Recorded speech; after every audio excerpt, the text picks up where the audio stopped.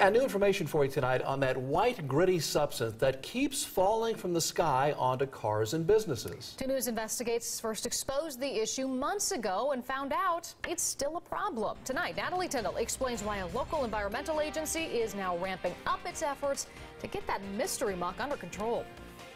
At first, Cargill thought it fixed the problem, but then the muck returned. Now, the Regional Air Pollution Control Agency, or RAPCA, is issuing this notice of violation, letting Cargill know this is a serious problem.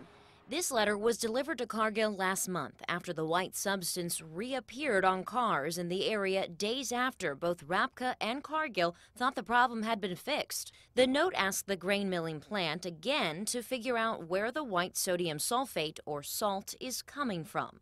Even though RAPCA says it's not believed to be dangerous to human health in small amounts, the facility is still not allowed to emit it into the air.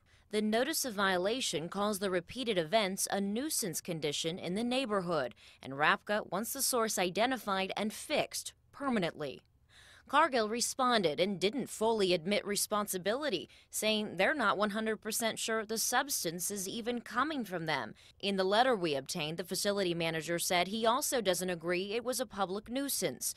Regardless, he did lay out a few steps they will follow that will allow them to keep looking for possible sources at the facility. RAPCA leaders say the EPA is now involved, and it still believes Cargill is the source.